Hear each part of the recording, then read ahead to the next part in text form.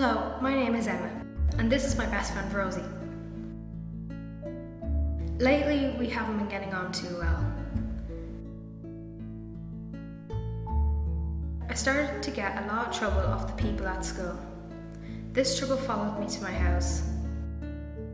My inbox was constantly filled with hate mail. At school and at home, there's no escaping it. I chose to ignore it, but that made it worse. I sat on my own at lunch. People were constantly shouting in my ear. I had nobody to talk to. I felt like nobody was there to help. My mom noticed I lost my appetite. I just didn't feel like eating. I stopped doing the things that made me happy. I gave up all my hobbies and interests. I didn't have any energy to do anything, and I forgot how much I used to enjoy my hobbies. I didn't talk about it. When the alarm bell rang at 7 a.m. every morning, I started dreading the thought of school. I used to wonder what the day had in store for me. One morning, when my mom knocked on my door, I decided to open up and see if she understood. My mom had noticed I wasn't myself.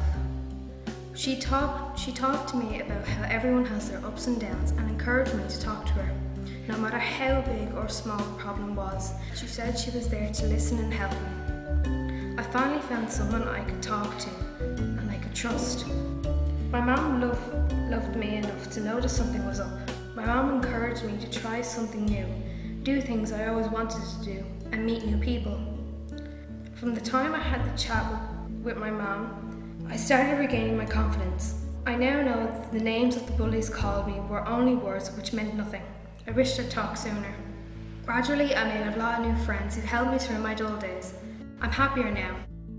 From my experience, I've learned not to bottle my feelings, never be afraid to speak, and voice my opinion, and there's always someone to talk to me.